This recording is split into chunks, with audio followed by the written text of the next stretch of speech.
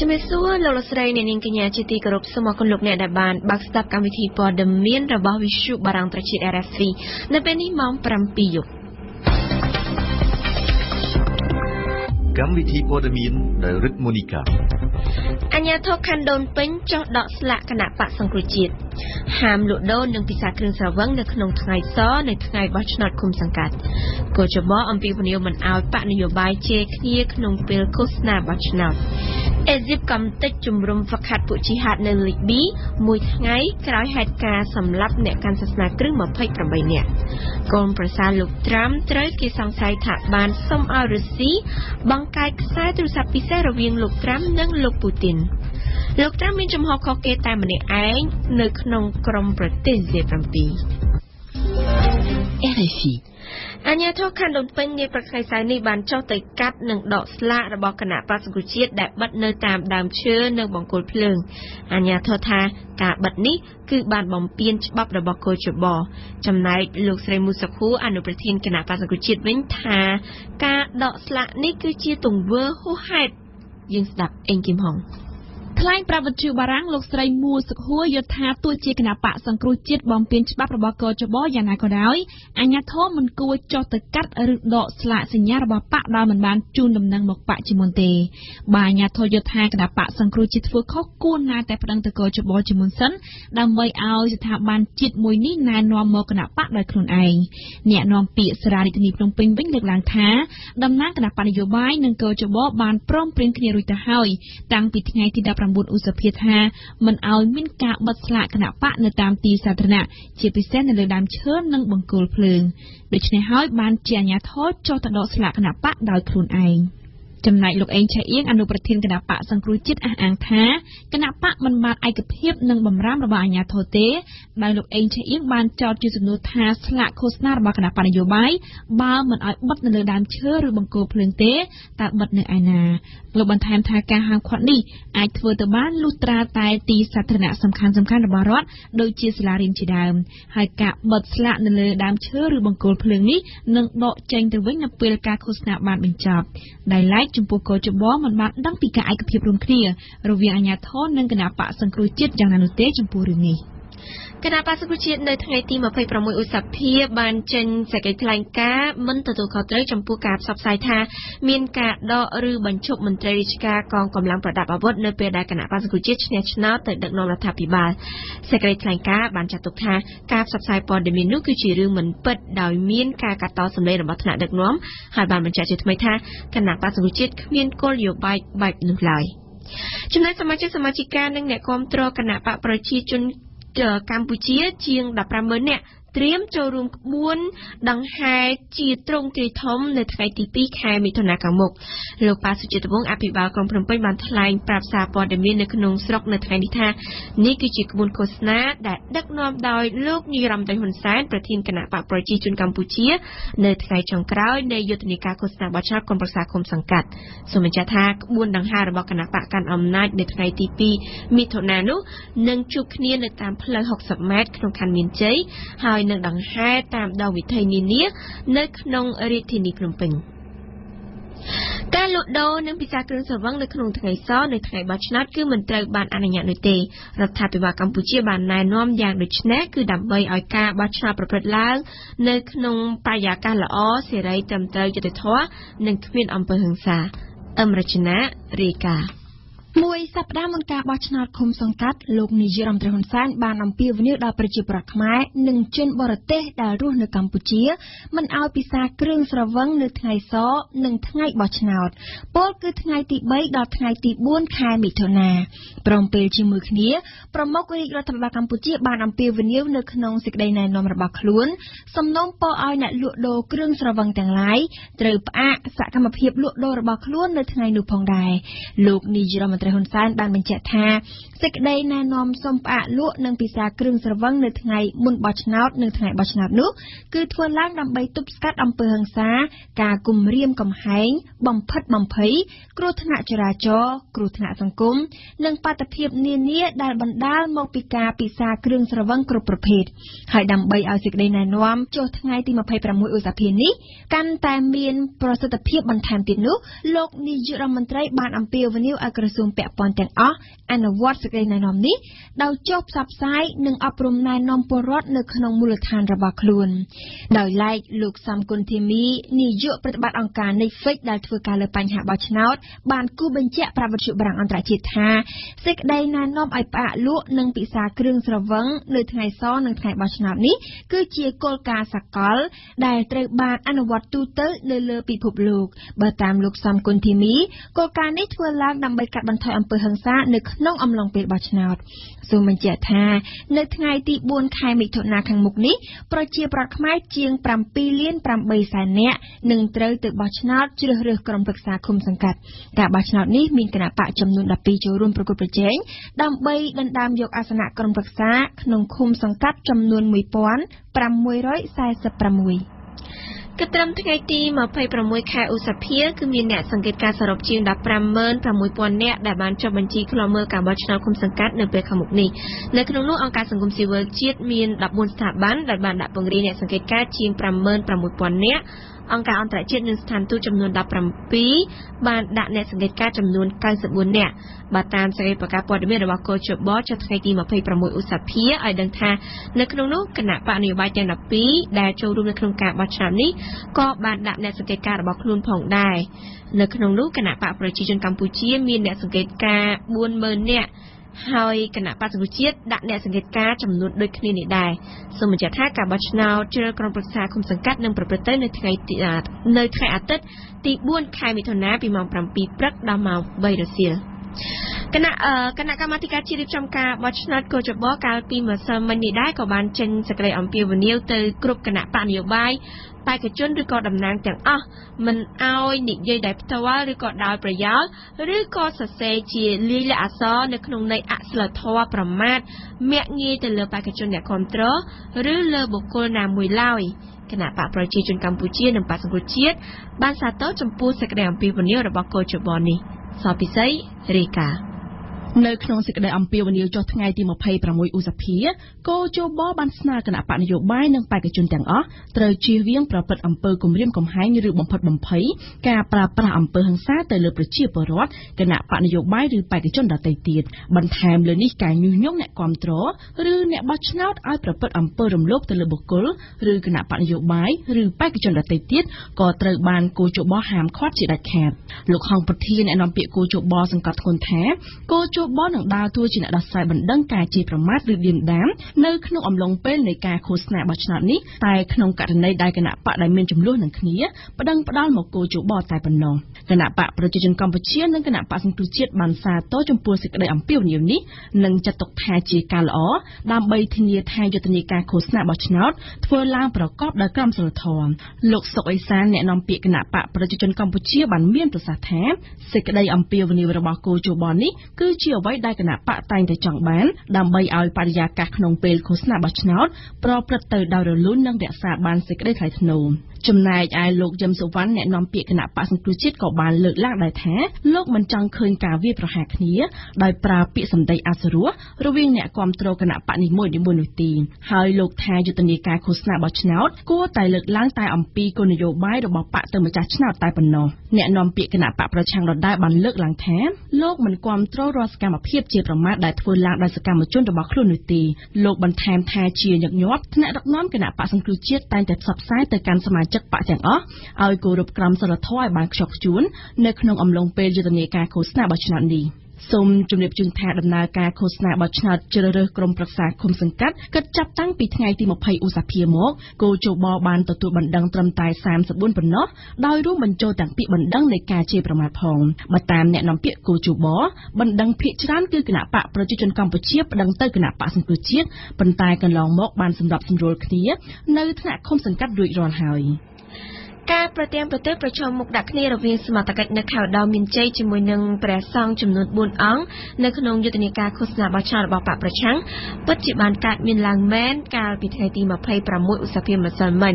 ប៉ុន្តែនៅក្នុងការប្រទានប្រទង់នោះអាជ្ញាធរខេត្តឧត្តរមានជ័យអះអាងថាមិនបានប្រើហិង្សាដោយការចោទប្រកាន់របស់ព្រះសង្ឃថ្លែងប្រាប់សារព័ត៌មាននោះទេនេះបើតាមសេចក្តីថ្លែងការណ៍របស់អ្នកនាំពាក្យរដ្ឋបាលខេត្តឧត្តរមានជ័យនៅថ្ងៃស្អែកនេះគួរជម្រាបជូនថារហូតមកដល់ឥឡូវភាគីពាក់ព័ន្ធនៅក្នុងហេតុការណ៍នេះមានការពន្យល់ផ្សេងគ្នាសម្រាប់អាជ្ញាធរ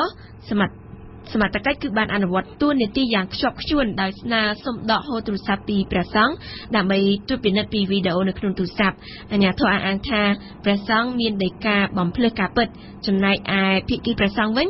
ការឃាត់ខ្លួននិងដកហូតទូរស័ព្ទពីសំណាក់សមត្ថកិច្ចគឺជាការគំរាមកំហែងលើសិទ្ធិបោះឆ្នោតព្រះសង្ឃនិងរំលោភបំពានសិទ្ធិសេរីភាពផ្ទាល់ខ្លួនរបស់ព្រះសង្ឃ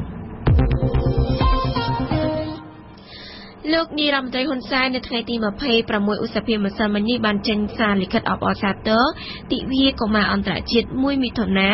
និងទិវាពិភពលោកប្រឆាំងពលកម្មកុមារថ្ងៃទី12មិថុនាដើម្បីបង្ហាញអំពីការយកចិត្តទុកដាក់របស់រាជរដ្ឋាភិបាលកម្ពុជានៅក្នុងការដោះស្រាយបញ្ហាប្រឈមទាំងឡាយរបស់កុមារសូមបញ្ជាក់ថាទិវាកុមារកម្ពុជានិងទិវាកុមារអន្តរជាតិថ្ងៃទី1មិថុនាត្រូវបានប្រារព្ធឡើងក្រោមប្រធានបទលើកកម្ពស់ការចូលរួមរបស់កុមារដើម្បីអភិវឌ្ឍសង្គមនិងទិវាពិភពលោកប្រឆាំងពលកម្មកុមារថ្ងៃទី12មិថុនាប្រព្រឹត្តទៅក្រោមប្រធានបទសូមការពារកុមារពីពលកម្មកុមារនៅក្នុងស្ថានភាពជម្លោះនិងគ្រោះមហន្តរាយជាថ្មីម្ដងទៀតស្ថានអគ្គកុងស៊ុលកម្ពុជាប្រចាំខេត្តសាកែវប្រទេសថៃកំពុងតែចរចាជួយដល់ប្រជាពលរដ្ឋខ្មែរចំនួន8នាក់ដែលត្រូវបានអាជ្ញាធរថៃចាប់ឃាត់ខ្លួនពួកគេកំពុងតែឃុំខ្លួននៅក្នុងពន្ធនាគារខេត្តចន្ទបុរីពីបទធ្វើការងារនៅក្នុងប្រទេសថៃដោយពុំមានបានអនុញ្ញាតការងារបាទតាមសេចក្តីប្រកាសរបស់ក្រសួងការបរទេសកម្ពុជានៅថ្ងៃទី27ឧសភានេះថាពួកគេកំពុងតែត្រៀមបញ្ជូនខ្លួនទៅកាន់តុលាការដែលឡែកពលរដ្ឋខ្មែរចំនួន8នាក់ផ្សេងទៀតដែលត្រូវបានទាហានឈុតខ្មៅចាប់ឃាត់ខ្លួនកាលពីថ្ងៃ25ឧសភានោះត្រូវបានដោះលែងវិញបន្ទាប់ពីមានអន្តរាគមន៍ពីស្ថានអគ្គកុងស៊ុលកម្ពុជាពួកគេបានលួចឆ្លងដែនខុសច្បាប់ទៅប្រទេសថៃតាមច្រករបៀងក្បែរផ្សាររងឃ្លឿដើម្បីទៅស្វែងរកការងារធ្វើនៅឯខេត្តឈុនបុរីប្រទេសថៃហើយក៏ត្រូវបានឃាត់ខ្លួនថ្ងៃទី27ឧសភានេះគឺជាបុណ្យបួសរ៉ាម៉ាដនរបស់ពលរដ្ឋខ្មែរអ៊ីស្លាមនៅក្នុងប្រទេសកម្ពុជាលោកអុកញ៉ាសុសកំរីចាងវាងគណៈដឹកនាំជាន់ខ្ពស់នៃសាសនាអ៊ីស្លាមកម្ពុជាបានប្រកាសជូនដំណឹងដល់សាសនិកអ៊ីស្លាមកម្ពុជាទូទាំងប្រទេសឲ្យចូលរួមពិធីបួសរ៉ាម៉ាដននៅថ្ងៃទី1នៃខែរ៉ាម៉ាដនដែលក៏ស្របនឹងថ្ងៃចាប់ផ្ដើមបួសនៃអ្នកកាន់សាសនាអ៊ីស្លាមនៅលើសកលលោកផងដែរសូមបញ្ជាក់ថាខែរ៉ាម៉ាដនគឺជាខែបុណ្យបួសដ៏ពិសេសជាងគេរបស់សាសនិកអ៊ីស្លាមនៅទូទាំងសកលលោកហើយសម្រាប់ពិធីទទួលទានអាហារស្រែកបួសនៅក្នុងឆ្នាំ2017នេះគឺនឹងធ្វើឡើងនៅថ្ងៃទី15ខែមិថុនាខាងមុខនេះយកផ្ដើមព័ត៌មានអន្តរជាតិនិយាយអំពីសំណុំរឿងទំនាក់ទំនងយុទ្ធនាការឃោសនាបោះឆ្នោតរបស់លោកត្រាំនិងរុស្ស៊ីរឿងរ៉ាវសង្ស័យទំនាក់ទំនងរវាងក្រុមបកពួកលោកដូណាល់ត្រាំជាមួយនឹងរដ្ឋាភិបាលរុស្ស៊ីនេះគឺកាន់តែរីកធំឡើងធ្វើឲ្យសេតវិមានអាមេរិកស្ថិតនៅក្នុងស្ថានភាពមួយដ៏លំបាកកាលពីថ្ងៃប្រហ័សកន្លងទៅកាសែត Washington Post បានចុះផ្សាយថា FBI បានចាប់ផ្ដើមស៊ើបអង្កេតលើរូបលោក Jared Kushner កូនប្រសាររបស់លោកប្រធានាធិបតី Donald Trump បន្ថែមពីនេះកាលពីល្ងាចថ្ងៃសុក្រម្សិលមិញនោះកាសែតដដែលនេះបានចុះផ្សាយថាកូនប្រសារលោក Trump បានទាំងជួបអគ្គរដ្ឋទូតរុស្ស៊ីកាលពីខែធ្នូហើយបានស្នើសុំឲ្យបង្កើតបណ្ដាញទំនាក់ទំនងពិសេសដោយសម្ងាត់រវាងលោក Trump និងលោក Putin ថែមទៀតផងយើងស្ដាប់មុនពិសេសបើតាមការចុះផ្សាយរបស់ Washington Post កាលពីល្ងាចថ្ងៃសុក្រម្សិលមិញនៅរវាងពីខែមេសាដល់ខែវិច្ឆិកាឆ្នាំ2016ពលគឺក្នុងកំឡុងពេលឃោសនាបោះឆ្នោតលោក Jared Kushner បានឆ្លើយឆ្លងតាមទូរស័ព្ទយ៉ាងហោចណាស់ចំនួន2ដងជាមួយនឹងលោក Sergei Kislyak ឯកអគ្គរដ្ឋទូតរុស្ស៊ីប្រចាំទីក្រុង Washington Post ក៏បានបញ្ជាក់បន្ថែមទៀតថាកាលពីដើមខែធ្នូចុងឆ្នាំ2016លោក Jared Kushner បានជួបនឹងលោកឯកអគ្គរដ្ឋទូតរុស្ស៊ីនៅអគារ Trump Tower ហើយបានស្នើទៅខាងរុស្ស៊ីថាត្រូវបង្កើតបណ្ដាញទំនាក់ទំនងពិសេសមួយដើម្បីអាចឲ្យលោកដូណាល់ត្រាំនិងលោកពូទីនអាចនិយាយគ្នាដោយសម្ងាត់ជៀសវាងការប្រើប្រាស់បណ្ដាញធម្មតាធ្វើដូចនេះគឺដើម្បីកុំឲ្យពួកចារកិច្ចអាមេរិក FBI ឬក៏ CIA ចាប់ថ្នាក់បានក្នុងជំនួបនោះលោក Michael Flynn ក៏មានវត្តមាននៅទីនោះដែរអាជ្ញាធរ FBI បានចាប់ផ្ដើមបើកការស៊ើបអង្កេតលើរូបលោក Jared Kushner ហើយបើតាមការផ្សាយរបស់ទូរទស្សន៍ NBC កូនប្រសារសំណប់វ័យ36ឆ្នាំរបស់លោកដូណាល់ត្រាំរូបនេះអាចជាមនុស្សដែលដឹងរឿងរ៉ាវច្រើនបំផុត តាក់ទិនទៅនឹងតំណែងរវាងក្រុមបកពួកលោកដូណាល់ត្រាំជាមួយនឹងរដ្ឋាភិបាលរុស្ស៊ី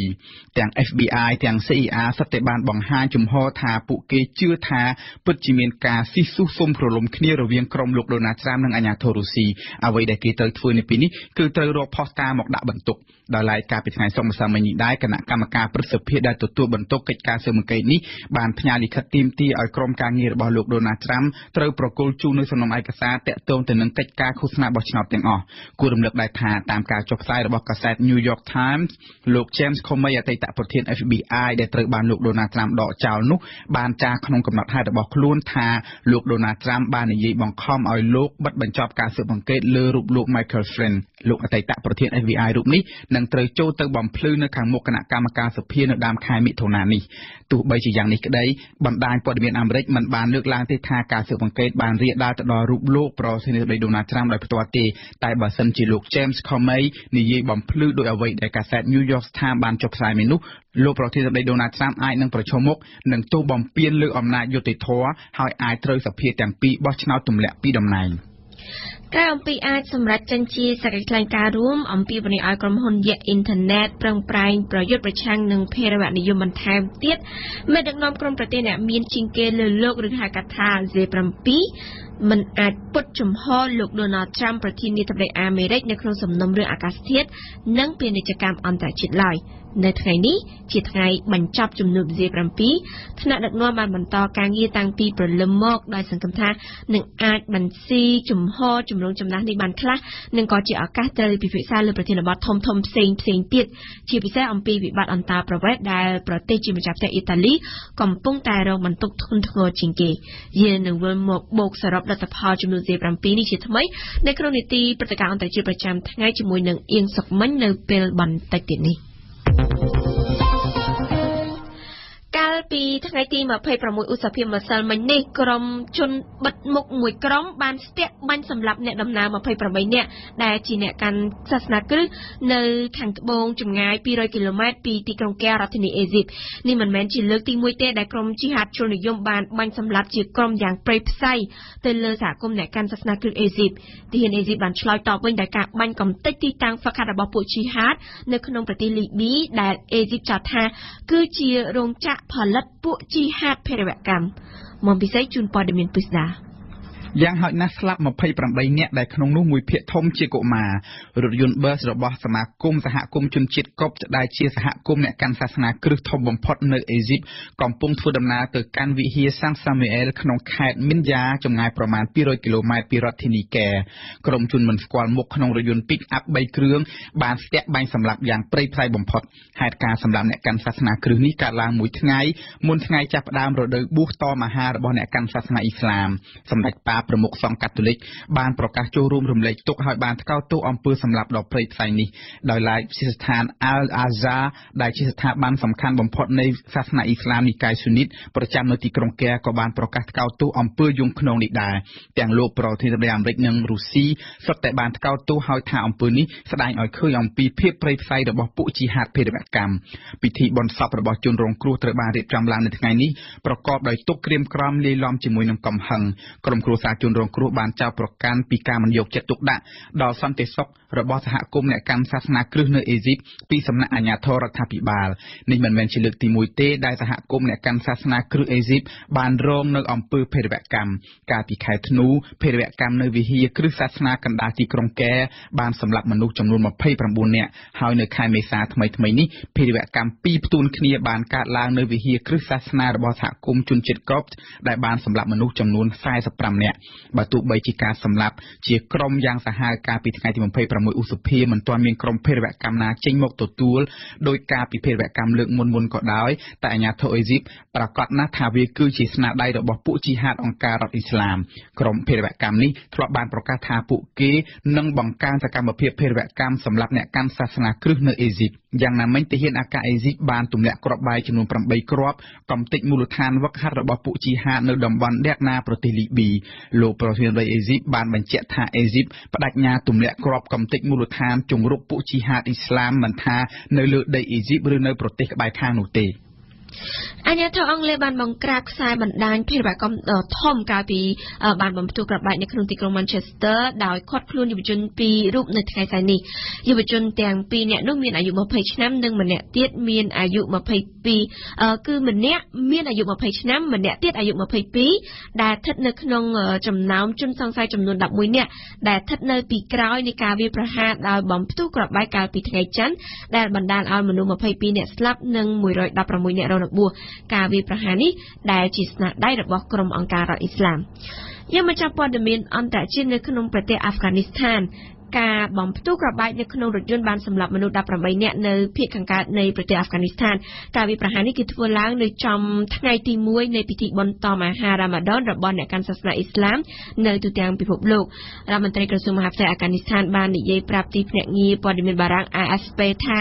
ការវាយប្រហារនេះគឺសំដៅលើស្ថានីយ៍រថយន្តសាធារណៈប៉ុន្តែអាជ្ញាធរនៅក្នុងតំបន់ថាការវាយប្រហារនេះគឺសំដៅទៅលើកងសន្តិសុខអាហ្វហ្គានីស្ថានដែលកំពុងតែធ្វើការជាមួយនឹងយោធាអាមេរិកនៅក្នុងភាគខាងកើតអាហ្វហ្គានីស្ថាននេះ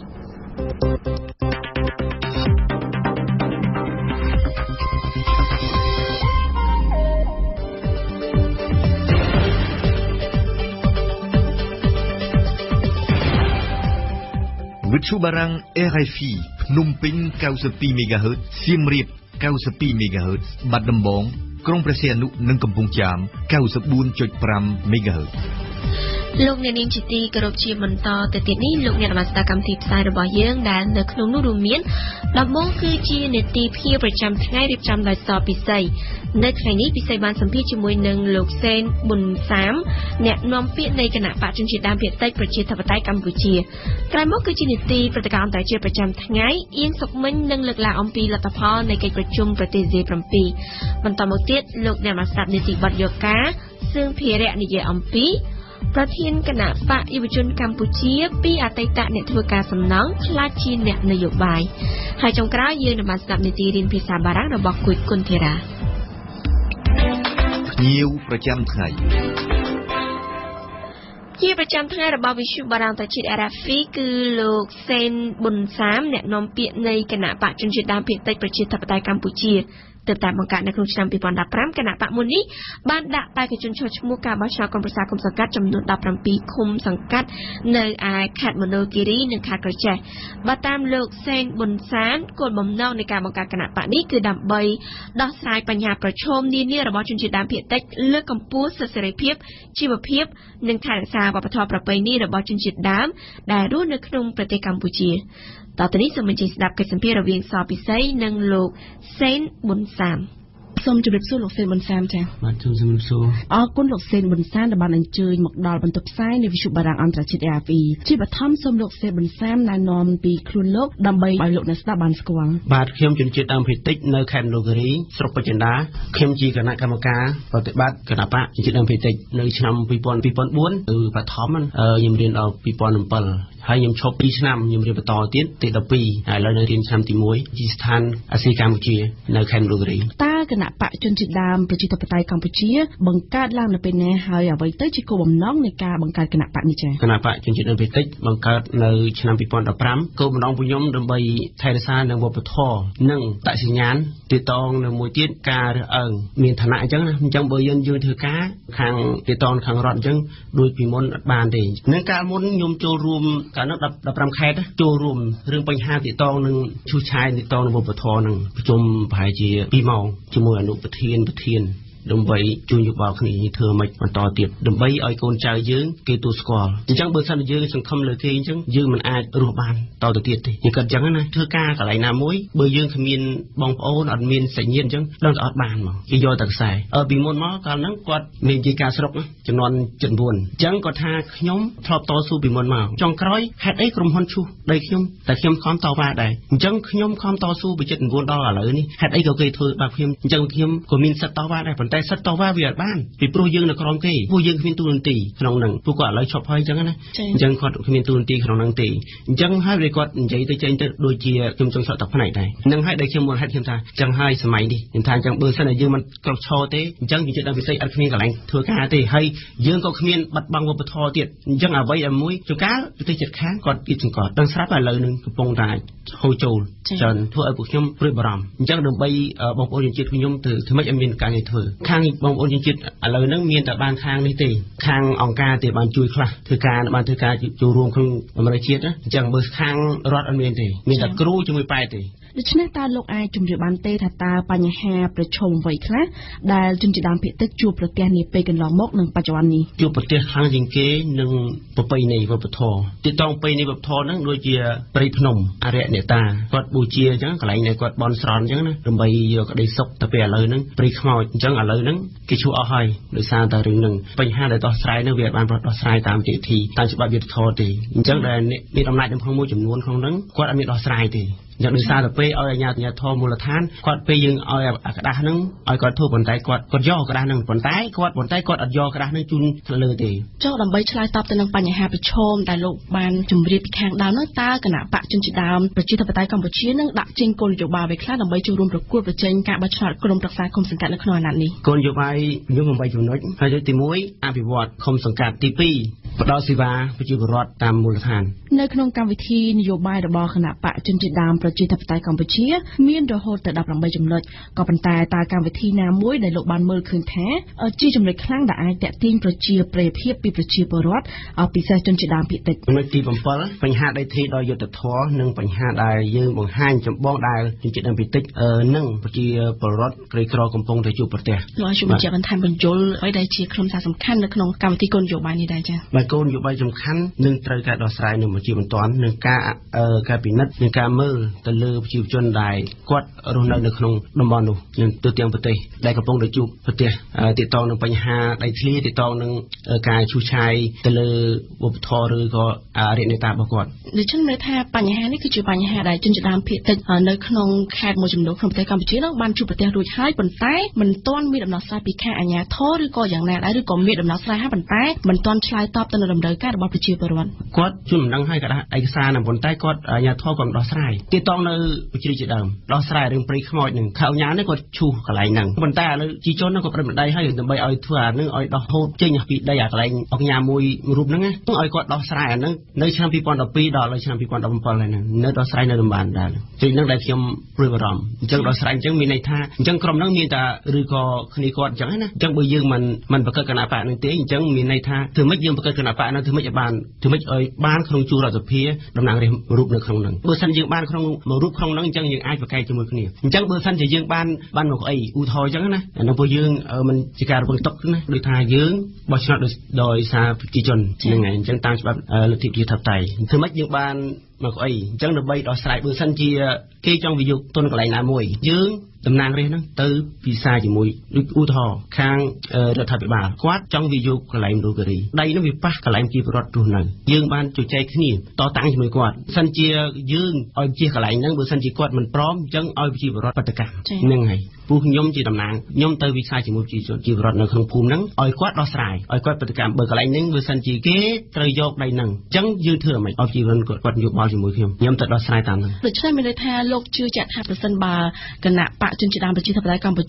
ឈ្នះនៅក្នុងការបោះឆ្នោតក្រុមប្រឹក្សាគុំសង្កាត់នៅក្នុងខេត្តក្រចេះនិងខេត្តមណ្ឌលគិរីគណៈបករបស់លោកនឹងអាចជួយដោះស្រាយបញ្ហាដែលជនជាតិដើមភាគតិចទាំងនោះគាត់កំពុងជួបប្រទះមែនទេចា៎បាទដោះស្រាយតាមដែលគាត់មានប៉ះពាល់នៅក្នុងហ្នឹងទី1ប៉ះពាល់វប្បធម៌របស់គាត់កន្លែងព្រីសហគមន៍នឹងកន្លែងគាត់នោះនៅធ្លាប់ពីមុនមកអញ្ចឹងមិនអោយក្រុមហ៊ុនគាត់ឈូសឆាយទេបើសិនគាត់ឈូសឆាយអញ្ចឹងប្រពៃណីរបស់គាត់ឬក៏អរិយនេតារបស់គាត់ធ្លាប់បូជាពីមុនមកអញ្ចឹងមានសន្តិភាពទេអញ្ចឹងមានរលាយអស់ធ្វើឲ្យប្រជាជនភាគតិចគ្មានវប្បធម៌សម្រាប់បូជាចំកូនជំនាន់ក្រោយទៀតមែនតើតាមអ្វីដែលលោកបានមានប្រសាសន៍ជុំវិញកម្មវិធីនយោបាយរបស់គណៈបកជនជាតិដើមប្រជាធិបតេយ្យកម្ពុជាគឺភាគច្រើនផ្ដោតទៅលើផលប្រយោជន៍របស់ជនជាតិដើមភាគតិចចុះចំណែកប្រជាពលរដ្ឋដែលមិនមែនជាជនជាតិដើមភាគតិចនោះតើពួកគាត់នឹងទទួលបាន បានផលប្រយោជន៍អ្វីខ្លះដែរចា៎តាមពិតខ្ញុំនិយាយនេះផ្ដោតទៅលើតាមអញ្ចឹងណាប៉ុន្តែនិយាយហ្នឹងក៏ពិតទូទៅយើងទាំងអស់អញ្ចឹងណាប៉ុន្តែឥឡូវនេះគឺគាត់ថាខ្ញុំនិយាយទៅលើខ្លួនឯងសិនទៅអញ្ចឹងអាការងារហ្នឹងពួកខ្ញុំការរំពឹងទុករបស់ខ្ញុំគាត់នៅឧទាហរណ៍ទេមិញហ្នឹងអញ្ចឹងណាការងាររបស់ខ្ញុំហ្នឹងខ្ញុំត្រូវធ្វើមិនអញ្ចឹងខ្ញុំត្រូវធ្វើបែបហ្នឹងហើយ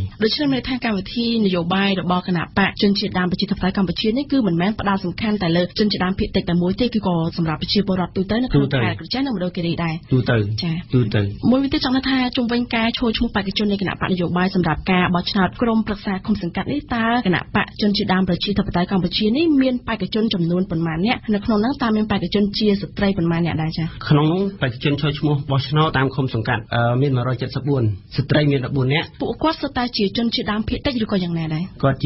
ាជនជាតិដើមនិងជាតិខ្មែរនិងជនជាតិចាមតើគណៈបកជនជាតិដើមប្រជាធិបតេយ្យកម្ពុជានឹងរើសពួកគាត់ដោយមានលក្ខខណ្ឌអ្វីខ្លះដែរចា៎អត់មានលក្ខខណ្ឌទេគាត់ពេលដែលខ្ញុំរើសបេក្ខជនហ្នឹងគាត់គឺស្ម័គ្រចិត្តដោយខ្លួនឯងព្រោះគាត់យល់ពីបញ្ហាមួយដែរអញ្ចឹងយើងមុននឹងធ្វើអ្វីមួយយើងក៏សួរពីគាត់អញ្ចឹងអាចធ្វើបានអត់គាត់ថាមិនជាអ្វីទេការងារហ្នឹងគឺជាការដើម្បីជាទាំងអស់គ្នានឹងពេលដែលគាត់និយាយជាមួយខ្ញុំមែនតើគណៈបកជនជាតិដើមប្រជាធិបតេយ្យកម្ពុជានឹងបានបង្កើតតាំងពីឆ្នាំ2015ក្នុងអំឡុងពេល2ឆ្នាំដែលឈានរហូតដល់ថ្ងៃបោះឆ្នោតក្រុមប្រឹក្សាគុំសង្កាត់នេះតើគណៈបកមានសកម្មភាពអ្វីខ្លះដើម្បីពង្រឹងសមត្ថភាពរបស់បេក្ខជនក្រុមប្រឹក្សាគុំសង្កាត់ក៏ដូចជាសកម្មភាពនយោបាយដែរចា៎ខ្ញុំបានពង្រឹងទាក់ទងនឹងច្បាប់មួយចំនួនដឹងស្រាប់ហើយនៅតាមភូមិអញ្ចឹងអ្នកដែលកាន់អំណាចគាត់ចេះតែរាំងអញ្ចឹងខ្ញុំទៅបញ្យល់គាត់ចំណុចតាមច្បាប់និងច្បាប់រដ្ឋធម្មនុញ្ញច្បាប់គោលនយោបាយអញ្ចឹងយើងធ្វើតាមវិធីយើងតាមច្បាប់អញ្ចឹងយើងធ្វើអ្វីដើម្បីកុំឲ្យប៉ះពាល់បើសិនជារឿងយើ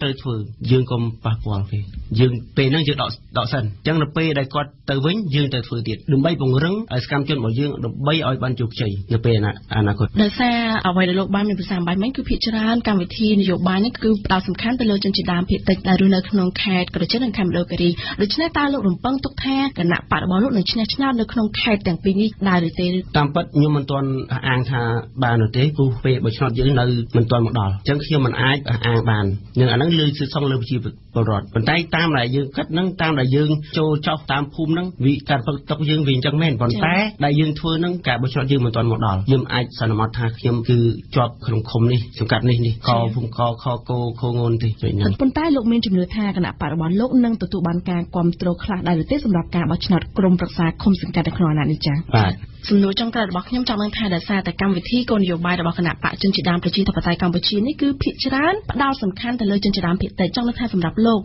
ដែលជាតំណាងនៃគណៈបកជនជាតិដើមភាគតិចយល់ថាហេតុអីបានជាប្រជាពលរដ្ឋដែលរស់នៅទីនោះគួរតែបោះឆ្នោតឲ្យគណៈបករបស់លោកជាពិសេសជនជាតិដើមភាគតិចតែម្ដងចា៎ដោយសារគាត់យល់ពីបញ្ហានៅក្នុងភូមិហ្នឹងហើយទាក់ទងនឹងវប្បធម៌ទាក់ទងនឹងការដែលគៀបសង្កត់អាជ្ញាធរមួយចំនួននិងទាក់ទងនឹងការឈូសឆាយដីរបស់គាត់អញ្ចឹងគាត់អត់គ្មានទីពឹងដែរគាត់ប្តឹងទៅអត់មានកន្លែងណាដែលគាត់ត្រូវដូចថាស្ពានចម្លងរបស់គាត់អញ្ចឹងណាអញ្ចឹងអត់មានអីទេប្រសិទ្ធភាពទេអញ្ចឹងគាត់ថាមានតែក្រុមគាត់អញ្ចឹងយើងនឹងប្រឹងកន្លែងណាបើគ្នាគាត់ទាំងអស់អញ្ចឹងយើងដូចសង្ឃឹមពីណាបើគាត់អត់មានទៅផងពេកឯកសារជូនឲ្យគាត់ប៉ុន្តែគាត់នឹងយកឯកសារនោះមិនជូនឲ្យទៅអាជ្ញាធរតាមពិតជនជាតិដើមភាគតិចនៅក្នុងនោះមិនមែនជារបស់គណៈបកជនជាតិដើមភាគតិចទាំងអស់ទេតែខ្លះគេមិនទាន់យល់ពីគោលបំណងរបស់គណៈបកជនជាតិដើមប្រជាធិបតេយ្យកម្ពុជាហ្នឹងដោយសារតែគាត់មិនទាន់យល់ខ្លះមួយចំនួនយល់តែមួយចំនួនគាត់អត់យល់ទេពួកខ្ញុំចោះតាមភូមិហ្នឹងដោយសារយើងអត់មានថវិកាសម្រាប់ចោះស្ដាប់ជាមួយគាត់អញ្ចឹងណាមានចន្លោះប្រហោងកន្លែងនឹងមួយអញ្ចឹងជួនកាលគណៈបកអំណាចគាត់ជួនកាលគាត់ទស្សនាប្រាប់អញ្ចឹងចោះតាមដែលគេនិយាយទៅកាលមុនខ្ញុំចោះភូមិថ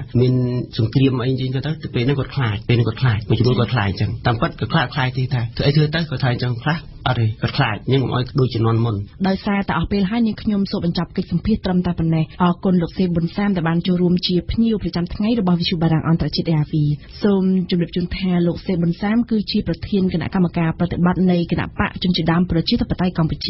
សូមអរគុណនិងសូមជម្រាបលាលោកសេប៊ុនសាមចា៎អរគុណកម្មវិធីនេះសហការឧបត្ថម្ភដោយកែមប្រូប៊ីយ៉ូទិកជាផលិតផលធម្មជាតិ 100% មានប្រសិទ្ធភាពខ្ពស់ដល់សុខភាពដូចជាជួយសម្រួលការរំលាយអាហារបំបាត់ stress ធ្វើឲ្យពិសាបាយបានសម្រានលក់ស្រួលនិងបំបាត់ការឈឺសន្លាក់កែមប្រូប៊ីយ៉ូទិកជាផលិតផល PPM និង Conferel ហើយចែកចាយដោយក្រុមហ៊ុន DKSH ថាកាហ្វេជាភោជនីយដ្ឋានបម្រើអាហារគ្មានជាតិវិជ័យដំបូងគេបង្អស់នៅកម្ពុជានិងជាទីកន្លែងបង្កើនមិត្តភាពសហគ្រិនភាពដៃគូពាណិជ្ជកម្មរបស់លោកអ្នក Sinvenju ជាក្រុមហ៊ុនតែមួយគត់ដែលបានបង្ហាញពីភាពខុសគ្នារវាងកាហ្វេគីមីនិងកាហ្វេធម្មជាតិសាកលវិទ្យាល័យឯកទេសនៅកម្ពុជា CUS សិក្សាដើម្បីគុណភាពសិក្សាដើម្បីសមត្ថភាពវិជ្ជាជីវៈសិក្សានៅ CUS សហករណ៍សរីរាង្គខ្មែរលក់បន្លែសរីរាង្គផ្លែឈើស្រស់ៗដែលគ្មានជាតិគីមីពុលសូមតាក់ទងលេខទូរស័ព្ទ 077 299 963 ឬ 012 310 234 ព្រឹត្តិការណ៍អន្តរជាតិប្រចាំថ្ងៃ នៅក្នុងនីតិព្រឹត្តិការណ៍អន្តរជាតិនៅថ្ងៃនេះយើងនិយាយអំពីលទ្ធផលនៃជំនួបប្រជុំ Z7 ហើយយើងមានបទអន្តរាគមន៍ពីអៀងសុកមិញជំរាបសួរសុកមិញ ចាម៉ូនីកាជំនួបកម្ពុជា G7 ឆ្នាំនេះសឹងអាចចាត់ទុកបានថាជាជំនួបដ៏ស្មុគស្មាញជាងគេតាំងតែពីមុនថ្ងៃបើកជំនួបកម្ពុជាមកម្លេះដែលថ្នាក់ដឹកនាំខាងអឺរ៉ុបបានដឹងខ្លួនទុកជាមុននិងប្រមានគ្រប់ភាគីកុំឲ្យរងចាំលទ្ធផលតាមទម្លាប់កន្លងមកម៉ូនីកាជំនួបកម្ពុជាត្រូវបិទបញ្ចប់ដោយការចេញសេចក្តីថ្លែងការណ៍រួមមួយដែលបញ្ជាក់អំពីភាពសាមគ្គីភាពគ្នារវាងក្រុមប្រទេសមហាអំណាចឬក៏ថាប្រទេសដែលមានជាងគេនៅលើពិភពលោកទាំង7ហើយដើម្បីជាការប្រៀបធៀបឲ្យម៉ូនីកានឹងប្រិយមិត្តងាយស្ដាប់នោះគឺថានៅឆ្នាំ2016កន្លងទៅនេះឱកាសជំនួបកម្ពុជា G7 នេះដែរដែលប្រព្រឹត្តទៅនៅក្នុងប្រទេសជប៉ុននោះគេបានសម្រេចចេញសេចក្តីថ្លែងការណ៍រួមដល់ប្រមាណទៅ30សន្លឹកឯចំណែកនៅឆ្នាំ2017នេះត្រូវបិទបញ្ចប់ទៅនៅពេលរសៀលដោយសម្រេចចេញសេចក្តីថ្លែងការណ៍រួមមួយយ៉ាងតិចបំផុតមិនដល់6ទំព័រផងនិយាយជារួមទៅម៉ូនីកាគឺគ្រាន់តែចេញដើម្បីកុំឲ្យថាអត់តែប៉ុណ្ណោះ សុកមិញជំនួបកម្ពុជា Z7 បានប្រព្រឹត្តទៅអស់ពេញមួយថ្ងៃសុកម្សិលមិញនិងកំពុងតែបន្តយ៉ាងសកម្មទៀតនៅថ្ងៃនេះដែលជាថ្ងៃបិទបញ្ចប់ប៉ុន្តែមិនខុសពីការស្មានឡើយលទ្ធផលនៃជំនួបប្រជុំមានតិចតួចណាស់តើវាតិចតួចប៉ុណ្ណាទៅសុកមិញចាត្រូវឲ្យម៉ូនីកាប្រសិនបើយើងមើលជារូបថតមួយជុំដំបូងទៅគេឃើញថាល្អណាស់មេដឹកនាំក្រុមប្រទេសអ្នកមានជាងគេឬក៏ហៅកាត់ថា G7 នេះថតជួបជុំគ្នាជាលក្ខណៈគ្រួសារយ៉ាងស្រស់ស្អាតក៏ប៉ុន្តែវាមិនអាចបាំងចិត្តភាពចម្រុងចម្រាស់គ្នាបានទេម៉ូនីកាទាំងទម្រង់ខាងក្រៅក៏ដូចជានិយាយពីខ្លឹមសារដែរកាលពីនៅ Brussels យើងបានដឹងហើយម៉ូនីកាក្នុងជំនួបអូតង់លោកត្រាំបានប្រើពាក្យរបៀបបង្រៀនអឺរ៉ុបបញ្ចេញកាយវិការតាំងខ្លួនធ្វើជាមេដ៏សែនអាក្រក់មួយបំផុតរុញច្រានគេឯងដើម្បីបានមកឈរមុតធ្វើជាមេហើយដល់ពេលមកដល់ជំនួប G7 នៅអ៊ីតាលីនេះទៀតលោកត្រាំក៏គ្មានប្រឹងប្រែងធ្វើអ្វីដើម្បីជាកិច្ចបង្ហាញថាជាការពង្រឹងចំណងជាមួយនឹងសមាជិក6ប្រទេសផ្សេងទៀតនៅក្នុងក្រុមនោះឡើយអ្វីដែលឃើញជាសាធារណៈនោះម៉ូនីកាគឺគេឃើញមានភាពជិតដិតនឹងគ្នាបន្តិចតែជាមួយនឹងលោកនាយករដ្ឋមន្ត្រីជប៉ុន Shinzo Abe ម្នាក់តែប៉ុណ្ណោះឯចំណែកអ្នកផ្សេងទៀតសូម្បីតែជាមួយនឹងលោកស្រីរដ្ឋមន្ត្រីនាយករដ្ឋមន្ត្រីអង់គ្លេសនោះក៏មិនសូវជាស្វាហាប់ស្អិតល្មួតនឹងគ្នាដែរនេះក៏ដោយសារតែរឿងភេរវកម្មកាលពីពេលថ្មីកន្លងទៅនៅ Manchester និយាយជារួមទៅម៉ូនីកាអាមេរិករបស់លោកត្រាំកំពុងតែដើរតួប្រឆាំងតែម្នាក់ឯងទល់នឹងសមាជិកក្នុងក្រុម6អ្នកផ្សេងទៀតរហូតដល់អ្នកការទូតអ៊ីតាលីបានថ្លែងពាក្យចំអកថាថ្ងៃនេះគឺជាជំនួប G6 បូកនឹង1មិនមែនជាជំនួប G7 ទេក្រោយពីបានជួបជុំគ្នាអស់ពេញមួយថ្ងៃសុកម្សិលមិញប្រមុខរដ្ឋាភិបាលរបស់ G7 នោះបានរកឃើញការព្រមគ្នាព្រៀងគ្នាទៅលើពី3ចំណុំរឿងតែប៉ុណ្ណោះគឺការប្រយុទ្ធប្រឆាំងនឹងភេរវកម្មដែលបានចេញសេចក្តីថ្លែងការណ៍រួមទាមទារឲ្យក្រុមហ៊ុនយក្សផ្នែកអ៊ីនធឺណិតនិងប្រព័ន្ធសង្គមចេះមានទំនួលខុសត្រូវដោយត្រូវបង្កើនកិច្ចខិតខំប្រឹងប្រែងដោះស្រាយលុបនិងសម្គាល់ព្រមទាំងរាយការណ៍ដល់ភ្នាក់ងារប្រយុទ្ធប្រឆាំងនឹងភេរវកម្មនៅរាល់ខ្លឹមសារណាដែលមានលក្ខណៈបែបភេរវនិយមនេះគឺដោយសារតែលោកតាមតែម្នាក់គត់មែនទេសុកមិញក៏ប៉ុន្តែម៉ូនីកាសំណុំរឿងផ្សេងទៀតគឺសុទ្ធតែត្រូវជាប់គាំងទាំងអស់ជាពិសេសរឿងដ៏រសើបដូចជាសំណុំរឿងអាកាសធាតុនិងពាណិជ្ជកម្មអន្តរជាតិតាមធម្មតាម៉ូនីកាលោកដូណាល់ត្រាំដែលអញ្ជើញមកជំនួបកម្ពុជា G7 នេះត្រូវបង្ហាញជំហរជាក់ច្បាស់របស់អាមេរិកនៅលើប្រធានបទសំខាន់ទាំងអស់នេះហើយដើម្បីឲ្យ G7 អាចចេញទាំងសេចក្តីថ្លែងការណ៍ដ៏កក់ក្ដៅបង្ហាញអំពីភាពជាលើប្រធានបទសំខាន់ផងនិងបង្ហាញពីភាពជិតស្និទ្ធនឹងគ្នាផងក៏ប៉ុន្តែលោកត្រាំបែរជាប្រើឱកាសនេះសម្រាប់ធ្វើការពិចារណាទៅវិញបើតាមពាក្យរបស់ទីប្រឹក្សាសេដ្ឋកិច្ចរបស់លោកប្រធានាធិបតីអាមេរិកនោះលោកត្រាំអញ្ជើញមកចូលរួមនៅអ៊ីតាលីនេះគឺដើម្បីសិក្សាម៉ូនីកាពាក្យថាសិក្សាបន្ទាប់ពីសិក្សារួចទើបគេផ្ដល់ចម្លើយ ថាអ្វីដែលអាមេរិកគួរជ្រើសរើសប៉ុន្តែនៅពេលណាគេមិនបានទាំងប្រាប់ទៀតផងដូច្នេះហើយបានជាពេលនេះគេមិនលោកត្រាំធ្វើអ្វីដែលមានគំនិតភ្លាវខុសពីគេទើបមិនអនុញ្ញាតឲ្យ G7 អាចតាក់តែងឃ្លាអ្វីចេញជាសេចក្តីថ្លែងការណ៍រួមបានតើខាងអាមេរិកនេះក៏ដើរតួជាអ្នកយកជើងរាទឹកដែរឬនៅក្នុងដំណោះស្រាយបញ្ហាអន្តោប្រវេសន៍សុកមិញចាស់នៅក្នុងសំណុំរឿងនេះក៏មិនខុសគ្នាដែរសំណុំរឿងអន្តោប្រវេសន៍ជាប្រធានបទដ៏ធំមួយដែលអ៊ីតាលីបានផ្ដល់ជាសារៈសំខាន់នៅក្នុងជំនួប G7 ពីព្រោះអ៊ីតាលីយើងដឹងហើយថាជាប្រទេសរបងជាប្រទេសដែលប្រឈមដែលផ្ទាល់ទៅនឹងខ្លាំងជាងគេនឹងលំហូរអន្តោប្រវេសន៍តាមទូកឆ្លងសមុទ្រមេឌីទែរ៉ាណេពីអាហ្វ្រិកមកអឺរ៉ុបនៅថ្ងៃសៅរ៍នេះជាលើកទី1អ៊ីតាលីបានដែលជាប្រធាន G7 បានអញ្ជើញមេដឹកនាំប្រទេសនៅទ្វីបអាហ្វ្រិកចំនួន5ប្រទេសគឺនីហ្សេរីយ៉ាអេស្តូពីកេនយ៉ានិងទុយនីស៊ីឲ្យមកចូលរួមនៅក្នុងជំនួបកំពូល G7 នេះដែរអ៊ីតាលីសង្ឃឹមថាជំនួប G7 នេះគឺជាឱកាសដល់ពិភពលោកឲ្យផ្ដល់តម្លៃដល់អាហ្វ្រិកចាប់អារម្មណ៍អំពីប្រធានបទអន្តោប្រវេសន៍ដ៏រសើបដោយចង់ភ្ជាប់ឯកសារយោងចេញក្នុងសេចក្តីថ្លែងការណ៍រួមថ្ងៃនេះឧទ្ទិសជាពិសេសដល់វិបត្តិអន្តោប្រវេសន៍ប៉ុន្តែម៉ូនីកាជាសំណាងអាក្រក់រដ្ឋាភិបាលអាមេរិកថ្មីរបស់លោកត្រាំនេះក៏បានដើរតួប្រឆាំងជាថ្មីទៀត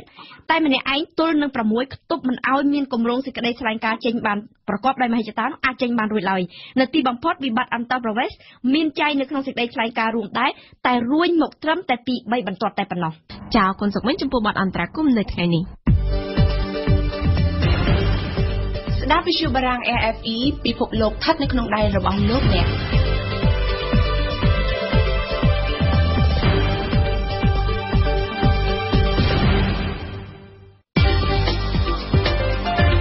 បទយកកាលោកដែលស្ដាប់ប្រហែលជាមិនធ្លាប់ឮឈ្មោះលោកពេជ្រស្រស់នោះទេកាលពីមុនប៉ុន្តែឈ្មោះរបស់លោកត្រូវបានគេស្គាល់នៅពេលដែលលោកបង្កើតគណៈបកយុវជនកម្ពុជានៅចុងឆ្នាំ2015អ្នកស្រុកអូរាំងឪរូបនេះបានប្រឡូកនៅក្នុងនយោបាយនៅពេលដែលលោកចូលរៀនមុខវិជ្ជាច្បាប់នៅក្នុងសាកលវិទ្យាល័យមួយនៅទីក្រុងភ្នំពេញប៉ុន្តែមុននឹងក្លាយជាអ្នកនយោបាយលោកពេជ្រស្រស់ធ្លាប់ធ្វើជាកម្មករសំណង់កម្មកររោងចក្រនិងជាងជួសជុលម៉ាស៊ីនដេរនៅក្នុងរោងចក្រតទៅនេះសូមអញ្ជើញលោកអ្នកស្ដាប់អំពីជីវិតនយោបាយរបស់លោកពេជ្រស្រស់ដែលជាការរៀបចំឡើងដោយសឿនភិរៈសំណួរនេះគឺជាការយកចិត្តទុកដាក់របស់គណៈបកយុវជនយើងអ្នកដែលសម្បត្តិនៃឃុំឬក៏បេក្ខជនឃុំរបស់បកយុវជនយើងមានតាមចំណុចដែរទីមួយនោះគឺយើងត្រូវរកបេក្ខជនដែលមានចំណេះដឹងកំពុងតែអង្គុយនៅពីមុខសមាជិកក្រុមប្រឹក្សាឃុំនិងក្រុមការងាររបស់លោកនៅឯស្នាក់ការបកក្នុងខេត្តត្បូងឃ្មុំលោកពេជ្រស្រស់បានប្រាប់ខ្ញុំយ៉ាងដូចនេះថាការពិតខ្ញុំជាយុវជនមួយរស់នៅក្នុងស្រុកអូររងឪបាទចុះរៀងដាស់ស្រាយនៅស្រុកអូររងឪនៅឃុំចកស្រុកអូររងឪហើយការពិតទៅពូជម្បោរបស់ខ្ញុំអត់មានជាប់ខ្សែអ្នកធ្វើការរាជការឬក៏ធ្វើនយោបាយទេគាត់ជាពលរដ្ឋសាមញ្ញធ្វើស្រែធម្មតាជាកសិករហើយជីវភាពគ្រួសារហ្នឹងគឺអត់និយាយរួមអត់ក្រោមក្រទៅទៀតវាមានបន្ទាត់វាមានក្រមធ្យមហើយនឹងមានតែខ្ញុំគ្រួសារខ្ញុំក្រោមក្រទៀតមានន័យថាកំណើតដែលខ្ញុំដឹងក្តីហ្នឹងខ្ញុំទាន់នៅកំណើតគ្រួសារខ្ញុំរកព្រឹកខ្វះល្ងាចបាយព្រឹកបបរល្ងាចក៏មានដែរពីព្រោះឪពុកខ្ញុំគាត់ផ្ដាំផ្ញើកូនថាកូនអើយព្រឹកហូបបាយចុះព្រោះយើងធ្វើការទៅស៊ីឈ្នួលគេយកកម្លាំងប៉ុន្តែដល់ពេលល្ងាចស៊ីឲ្យដេកការចាប់ផ្ដើមជីវិតដំបូងនៅក្នុងទីក្រុងភ្នំពេញលោកពេជ្រស្រស់បានធ្វើជាកម្មករសំណង់កម្មកររោងចក្រនិងជាជាងជួសជុលម៉ាស៊ីនដេរខ្ញុំពេលនោះគឺគ្រួសារចាប់ផ្ដើមពិបាកខ្លាំងមែនទែនហើយពីព្រោះកូនកាន់តែធំការចំណាយអាហារការចំណាយក្នុងផ្ទះគ្រប់គ្រងឯងកាន់តែច្រើនខ្ញុំក៏សម្រេចចិត្តធ្វើការចំណាក់ស្រុកទៅភ្នំពេញធ្វើកម្មករសំណង់ធ្វើកម្មករសំណង់ទៀតសោតដើមឡើយគឺយើងទៅដើម្បីរកប្រាក់កម្រៃនៅឆ្នាំ90ជានោះគឺតែ5500រៀលទេក្នុងមួយថ្ងៃកម្លាំងពលកម្មតែកាលនោះខ្ញុំក៏មិនមែនទាន់មានកម្លាំងអីធំធាត់យ៉ាងដែរវាលក្ខណៈក្មេងសម្រែក្មេងក្រីក្រវាមានតែធាត់មានកម្លាំងអីធ្វើកម្មករសំណង់បានរយៈពេល7ឆ្នាំដែរវាដូចជា10ខែ11ខែខ្ញុំវាដូចជាហត់ពេកវាទៅយើងក្មេងហើយយើងដូចថាចេញពីស្រុកទៅវាក្រផងក៏ទ្រាំបានក៏ មានបងស្រីម្នាក់គាត់ធ្វើការរោងចក្រនៅអវ័យក្អមគាត់ក៏មានកំណត់ថាឥឡូវការងារអវ័យក្អមវាស្រាលជាងសំណង លោកពេជ្រស្រស់មិនបានបញ្ចប់ការសិក្សានៅឯស្រុកកំណើតរបស់លោកទេប៉ុន្តែលោកបានបន្តការសិក្សានៅរាជធានីភ្នំពេញក្នុងថ្នាក់បណ្ដុះបណ្ដាលបច្ចេកទេសវិទ្យាជីវៈដែលមានកម្រិតស្មើនឹងថ្នាក់ទី 12 ប៉ុន្តែជាអកុសលលោកក៏បានប្រឡងធ្លាក់ថ្នាក់ខាងលើនេះហើយលោកក៏បានបន្តការសិក្សាថ្នាក់មហាវិទ្យាល័យនៅឆ្នាំ 2015 លោកបានសិក្សាមុខវិជ្ជាច្បាប់នៅក្នុងសាកលវិទ្យាល័យមួយក្នុងទីក្រុងភ្នំពេញពេលនោះហើយលោកបានចាប់ផ្ដើមប្រឡូកក្នុងវិស័យនយោបាយការប្រឡូកក្នុងវិស័យនយោបាយលើកដំបូងនេះលោកបានចូលរួមជីវិតនយោបាយជាមួយអតីតគណៈបក្សសិទ្ធិមនុស្សរបស់លោកកឹមសុខាដែលជាប្រធានគណៈបក្សសង្គ្រោះជាតិបច្ចុប្បន្នក្នុងពេលចូលរួមជាមួយគណៈបក្សសិទ្ធិមនុស្សលោកពេជ្រស្រស់ត្រូវបានតែងតាំងជាប្រធានចលនាយុវជនប្រចាំរាជធានីភ្នំពេញតែក្រោយមកគណៈបក្សសិទ្ធិមនុស្សក៏លែងទទួលស្គាល់រូបលោកជាប្រធានចលនាយុវជនខ្ញុំឃើញជាបដិសេធខ្ញុំលិខិតជាបដិសេធថាលែងទទួលស្គាល់ពេជ្រស្រស់ជាប្រធានចលនាក្រុងភ្នំពេញឈឺចាប់ពីព្រោះយើងធ្វើការបម្រើបាក់គេហើយមិនគិតប្រាក់ខែហើយគ្រាន់តែយើងទៅបម្រើនៅមណ្ឌលផ្សេងក៏គេលែងទទួលស្គាល់យើងគេថាយើងនឹងបោះបង់ការងារក្រោយមកលោកក៏បានលាលែងពីជីវិតនយោបាយប៉ុន្តែលោកបានបើកអង្គការមួយនៅឆ្នាំ 2010 អង្គការរបស់លោកផ្ដល់ប្រឹក្សាផ្នែកច្បាប់និងដោះស្រាយបញ្ហាដីធ្លីជួយប្រជាពលរដ្ឋមិនបានប៉ុន្មានឆ្នាំផងនៅឆ្នាំ 2015 ជីវិតនយោបាយរបស់លោកក៏បានចាប់ផ្ដើមឡើងវិញពេលនោះហើយលោកបានសុំគណៈបក្សសង្គ្រោះជាតិចូលជាសមាជិកប៉ុន្តែមិនមានការឆ្លើយតបណាមួយទេខ្ញុំមិនអាចឲ្យប្រទេសទី2មកធ្វើអំពើលក្ខណៈថាមិនគ្រប់ជនជាតិដើមនៅក្នុងនេះទេខ្ញុំចាប់ដើមជឿចាប់ខ្ញុំថាខ្ញុំធ្វើនយោបាយឡើងវិញនៅក្នុងចូលឆ្នាំ 2015 នោះដល់ពេលក្រោយមកទៀតខ្ញុំចាប់ដើមគិតភ្លាមចូលឆ្នាំហើយខ្ញុំចូលធ្វើការខ្ញុំចាប់ដើមសុំទី1គឺសុំទៅគណៈបក្សសង្គ្រោះជាតិខ្ញុំគិតថាការមុនរឿងផ្ទាល់ខ្លួនដល់គិតរឿងជាតិខ្ញុំគិតថាដេញយួនសិនចាំគិតរឿងផ្ទាល់ខ្លួនក្រោយខ្ញុំគិតចឹងណាដាក់ពាក្យស្នើសុំទៅលោកហ៊ីងសុកសានដែលខ្ញុំមាន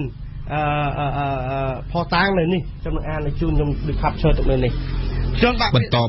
មកលោកក៏បានចូលរួមជីវិតនយោបាយជាមួយលោកមុំសនងដូប៉ុន្តែលោកបានចូលរួមតែរយៈពេល2ខែប៉ុណ្ណោះលោកក៏បានលាលែងពីគណៈបករបស់លោកមុំសនងដូទោះបីជាជួបឧបសគ្គជាច្រើនក្តីលោកនៅតែបន្តក្តីសង្ឃឹមរបស់លោកហើយទីបំផុតលោកបានការណែនាំពីភរិយារបស់លោកក៏សម្រេចចិត្តបង្កើតគណៈបកនយោបាយមួយដោយខ្លួនឯង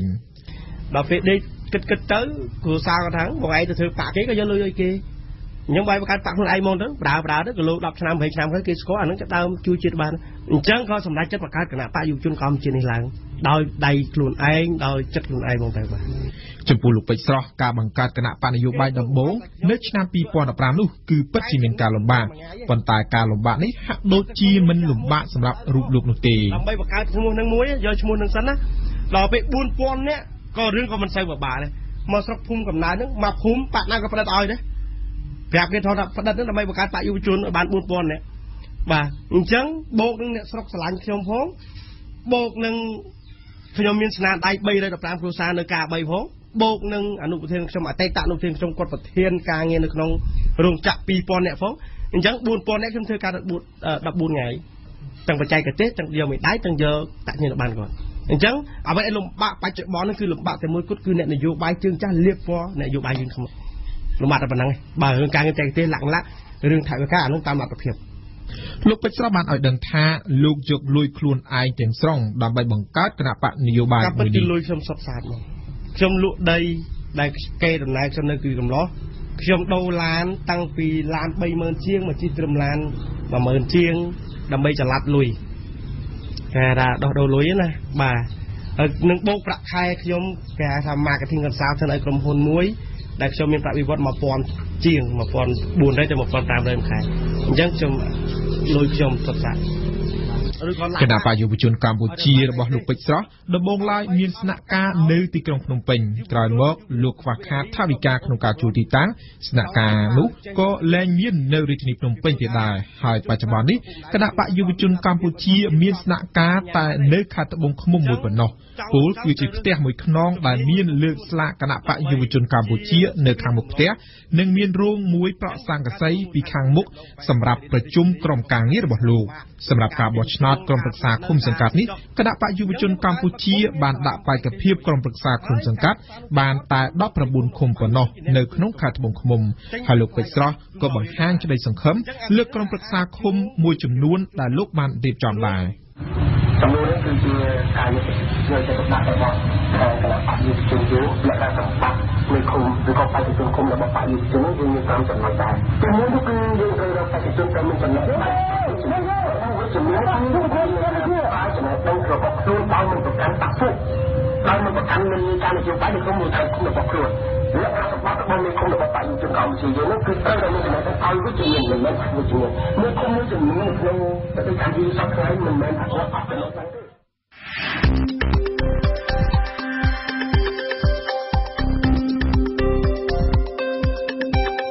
ព័ត៌មានទាន់ហេតុការណ៍បទយកការប្រកបដោយវិជ្ជាជីវៈទស្សនៈសារព័ត៌មានខ្មែរបទវិភាគគ្រប់ជ្រុងជ្រោយផ្ដល់ជូនដោយវិទ្យុបារាំង RFI ដែលវិទ្យុបារាំងត្រជា RFI ជាទីគោរពកម្មវិធីព័ត៌មានរយៈពេលពេញ1ម៉ោងរបស់វិទ្យុបារាំងត្រជា RFI ឈានជិតដល់ទីបញ្ចប់ហើយក៏ប៉ុន្តែមុននឹងបញ្ចប់នេះខ្ញុំសូមជូនព័ត៌មានសង្ខេបសំខាន់ប្រចាំថ្ងៃឡើងវិញអាជ្ញាធរខណ្ឌដូនពេញនៅព្រឹកថ្ងៃស្អែកនេះបានចុះទៅកាត់និងដកស្លាករបស់គណៈបក្សសង្គ្រោះជាតិដែលបិទនៅតាមដើមឈើនិងបង្គោលភ្លើងអាជ្ញាធរថាការបិទនេះគឺបានបំពានច្បាប់របស់កោជបចំណែកឯលោកស្រីមូសុខួរអនុប្រធានគណៈបក្សសង្គ្រោះជាតិវិញថាការដកស្លាកនេះគឺជាទង្វើហួសហេតុការលក់ដូរនិងពិសាគ្រឿងស្រវឹងនៅក្នុងថ្ងៃសនិងថ្ងៃបោះឆ្នោតមិនត្រូវបានអនុញ្ញាតនោះទេរដ្ឋាភិបាលកម្ពុជាបានណែនាំយ៉ាងដូចនេះដើម្បីឲ្យការបោះឆ្នោតប្រព្រឹត្តឡើងនៅក្នុងបរិយាកាសល្អសេរីត្រឹមត្រូវយុត្តិធម៌និងគ្មានអំពើហិង្សា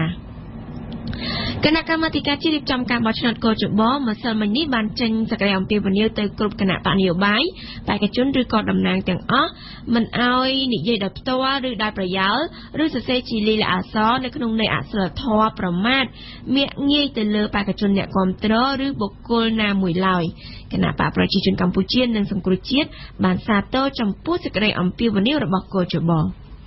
រឿងរ៉ាវសង្ស័យទំនាក់ទំនងរវាងក្រុមបកពួកលោកដូណាល់ត្រាំជាមួយនឹងរដ្ឋាភិបាលរុស្ស៊ីកាន់តែរីកធំឡើងធ្វើឲ្យស្ថាប័នមានស្ថិតនៅក្នុងស្ថានភាពមួយដ៏លំបាកកាលពីថ្ងៃប្រហ័សកន្លងទៅកាសែត Washington Post បានចុះផ្សាយថា FBI បានចាប់ផ្ដើមស៊ើបអង្កេតលើរូបលោក Jared Kushner កូនប្រសាររបស់លោកប្រធានាធិបតី Donald Trump បន្ថែមពីនេះកាលពីល្ងាចថ្ងៃសុក្រកាសែតដដែលនេះបានចុះផ្សាយថាកូនប្រសាររបស់លោកត្រាំបានទាំងជួបឯកអគ្គរដ្ឋទូតរុស្ស៊ីកាលពីខែធ្នូហើយបានស្នើសុំឲ្យបង្កើតបណ្ដាញទំនាក់ទំនងពិសេសដោយសម្ងាត់រវាងលោកត្រាំនិងលោកពូទីនថែមទៀតផងក្រៅអំពីការអាចសម្រេចចេញជាសេចក្តីថ្លែងការណ៍រួមអំពីឲ្យក្រុមហ៊ុនយក្សអ៊ីនធឺណិតប្រឹងប្រែងប្រយុទ្ធប្រឆាំងនឹងភារវនិយមបន្ថែមទៀតមេដឹកនាំក្រុមប្រទេសអ្នកមានជាងគេលើលោកឬហៅកាត់ថា G7 មិនអាចពុតជំហរលោកដូណាល់ត្រាំប្រធានាធិបតីអាមេរិកនៅក្នុងសំណុំរឿងអាកាសធាតុនិងពាណិជ្ជកម្មអន្តរជាតិឡើយនៅថ្ងៃនេះជាថ្ងៃបិទបញ្ចប់ G7 បានដឹកនាំបានបន្តការងារតាំងពីព្រលឹមមកដែលសង្ឃឹមថានឹងអាចបញ្ស៊ីជំហរជំរងចំណាស់នេះបានខ្លះនឹងជាឱកាសទៅពិភាក្សាលើប្រធានបទធំៗផ្សេងទៀតជាពិសេសគឺអំពីវិបត្តិអន្តរប្រវេសន៍ដែលប្រទេសជាម្ចាស់ផ្ទះអ៊ីតាលីកំពុងតែរងបន្ទុកធ្ងន់ធ្ងរជាងគេលោកលោកស្រីនាងកញ្ញាជាទីគោរពនៅពេលនេះកម្មវិធីព័ត៌មានរយៈពេលពេញ1ម៉ោងរបស់វិទ្យុបារាំងត្រជា RFI បានឈានមកដល់ទីបញ្ចប់ចាប់ពីម៉ោង 8 យប់នេះតទៅលោកអ្នកនមស្ការកម្មវិធីជាភាសាបារាំងកម្មវិធីជាខេមរៈភាសានឹងវិលមកជួបលោកនាងជាបន្តទៀតនៅព្រឹកស្អែកដែលកម្មវិធីដំបូងគឺជាកម្មវិធីព័ត៌មានពេញ1ម៉ោងចាប់ផ្ដើមពីម៉ោង 7 ព្រឹកសូមអរគុណស៊ីថាដែលបានបញ្ជាផ្នែកបច្ចេកទេសនៅពេលនេះនាងខ្ញុំរិទ្ធមូនីកានិងសហការីវិទ្យុបារាំងទាំងអស់សូមអរគុណនិងសូមជម្រាបលា